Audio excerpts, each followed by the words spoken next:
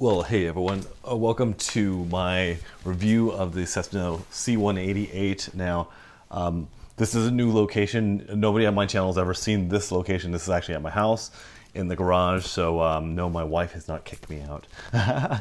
All right, so I have gotten enough flights on this airplane, I think, to get a good handle on it. As far as performance and handling and things that it needs, things that it doesn't. So I'll just go over that right now with you guys. So the first thing I want to go over with this airplane is just a lot of the pros of this airplane. There's a lot of them. I really like it a lot. Just spoiler alert, I do love this airplane quite a bit.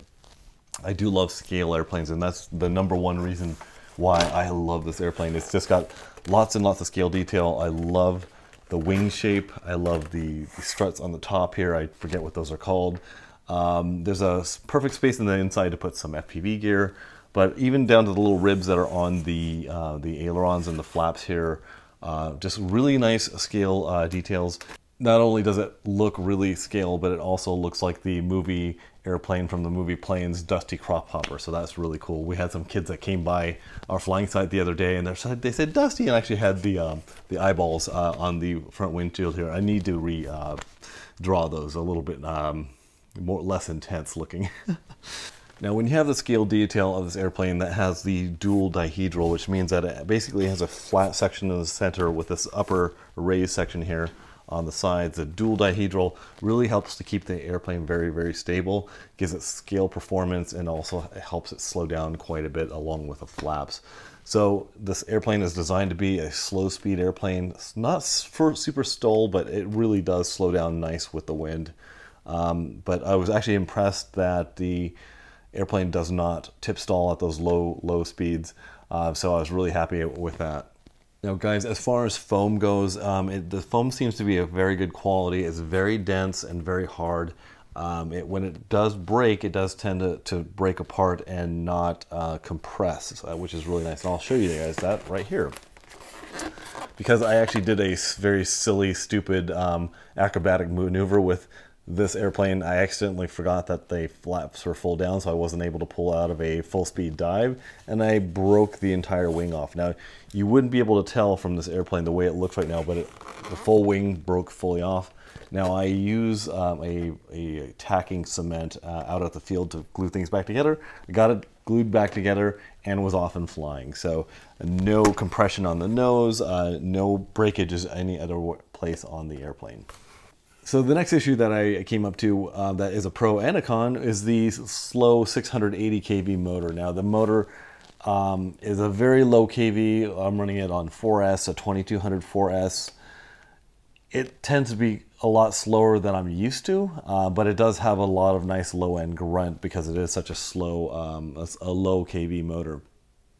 It just took me by surprise because I'm used to my Trojan 1.2 meter airplane. It's a Warbird, about the same size, but it, of course, has a higher kV motor. So don't let the 680 kV motor throw you off. It's a little bit slower, but not too bad.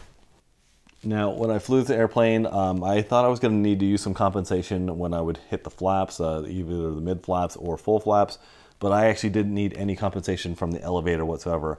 I usually add that in on my initial programming, but as soon as I would hit my flaps, the nose would immediately go down because I had the elevator program to go down. So I took out all the elevator compensation, and it flies great. It doesn't balloon whatsoever with flaps. Now, if you go onto the RC Group's forum about this airplane, the one constant thing that they talk about is the CG, #1, and also not enough weight in the nose. So now they recommend either 3S or 4S for this airplane, 2200, but most of the guys that I've seen online are running between a 2600 and 3000 kV motor to take up some of the weight in the nose. That's with the battery pack pushed all the way forward. I found that when I had just a single 2200 4S in there, it was tail heavy and not very fun to fly. Okay guys, so now I've talked about some of the pros, let's talk about some of the cons of this airplane. Now, most of the cons with this airplane come from the landing gear and the poor hardware that comes along with the airplane. Fit and finish is actually quite nice. Now, this airplane is the only airplane I've started a build video on that I had to stop. I was just so frustrated at every single point of this airplane build. It actually fought me. So the wing bolts wouldn't bolt in properly. The wing spars, I could have used a little bit more instruction on how to put those in properly, gluing one side and then gluing the other side. Instead, I tried to glue it all at one time, so that was a little weird. The tail bolts that bolt into the tail, I had to enlarge the holes to let the screws pass through, and when the screws passed through, there was a large piece of glue in the way, and it actually shoved one of the screws off to the side that it wouldn't let it actually seat down into the plastic. And the plastic holes, I couldn't get the screws to start into the plastic holes, so I actually had to sit there and ream it out a little bit so it could actually have something to grab onto to get into the plastic there. So lots of things fighting me along the way. Other than that, once you get it together and you take care of some of these issues, you're rewarded with a very nice flying airplane.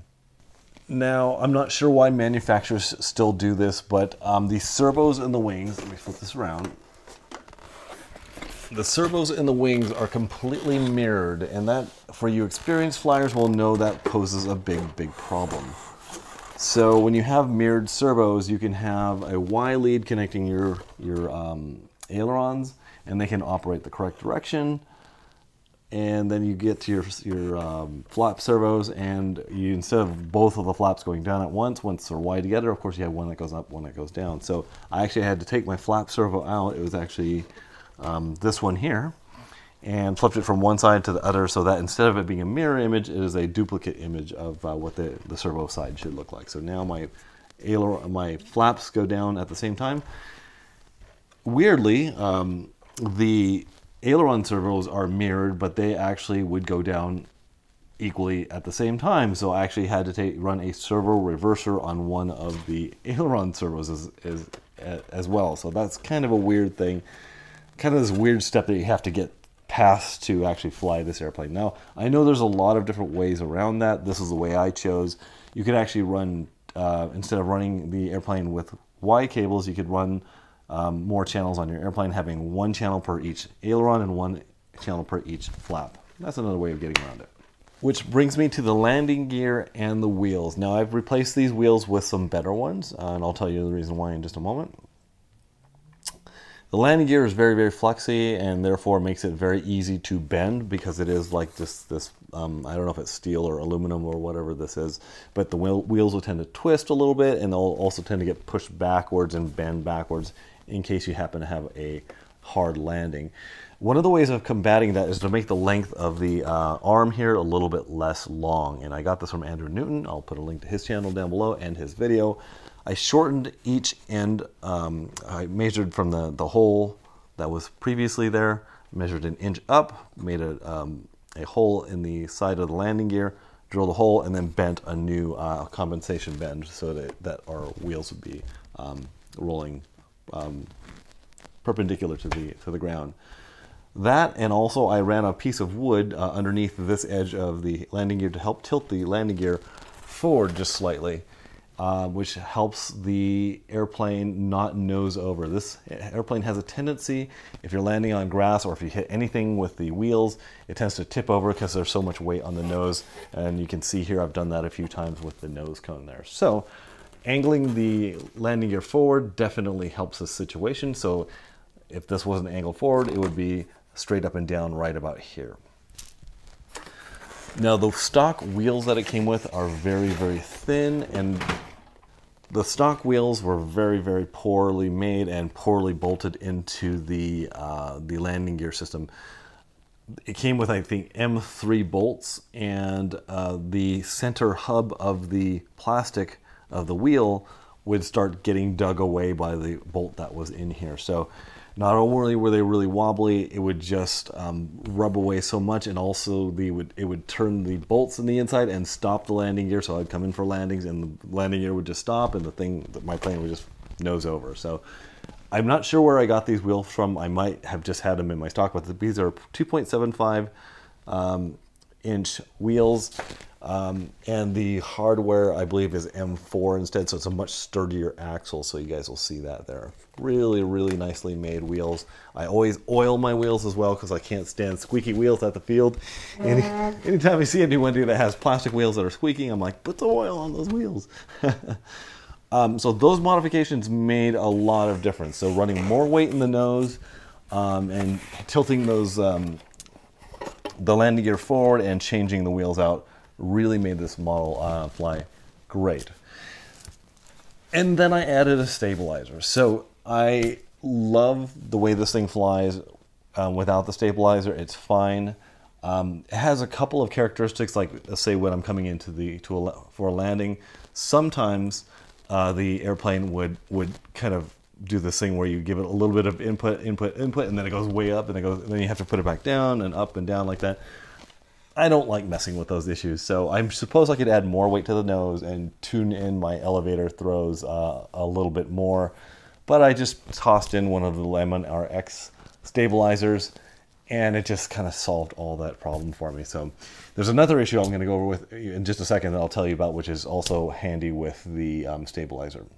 The stabilizer really, really helps with the crosswind landings as well. Now, as far as ground handling performance of this airplane, the ground handling is very, very good. Every once in a while when you have those crosswind landings, when you come in for a landing, it'll tend to weather vane and scooch around like a lot of tail draggers do. With the stabilizer, it definitely helps make those incidences a lot less. Okay, and coming to the Element RX again, which is just a gyro stabilizer. It doesn't self-level or anything like that. The other issue that came to mind when I was flying this without the stabilizer is that when you would go to full throttle, so anything from about half throttle up, this airplane tends to nose up just like this. So I could have gone in and added washers to the top screw mounts of the motor mount and angled the motor down a little bit. I could have done that, but I just don't have time. Once I flew it with the Lemon RX, and it just flies wonderfully, and it's kind of a slow speed airplane anyway. It really did help that situation with the full throttle and it nosing up quite a bit, which might actually feed into the reason why when I was coming in for landings, I give it a little bit of throttle and it would kind of do this. So maybe the elevator wasn't always a problem there. But to my surprise, the elevator is actually a real thin piece at the end, and the rudder as well. They actually have quite a bit of authority, I think, because this has an interesting pivot point at the CG. Now, speaking about CG, guys, I'll just mention real quickly. The book said, or the manual says 100 millimeters. That is from this this point right here, this point that's kind of more forward. So that puts your CG right about right here. I've got a tiny little mark there. You probably can't see it on camera, but from the leading edge, this main edge here, it's 65 millimeters. So either way you measured it, it's like 100 millimeters from here or 65 millimeters from here. Anyway, guys, I don't know what it is about this airplane, but everybody loves it. It puts a smile on everyone's face. It definitely does for me. I'm really excited about it. I got it from Grayson Hobbies down in Florida. I am going to put a link in the description that does help out my channel. It's my Amazon store, so if you guys ever like the things that I promote on my channel, it'll be in my Amazon store, and anytime you use those links, it does help out my channel to help produce more content just like this. So let me know if you like this video, guys, and I will talk to you guys on the next one. Bye.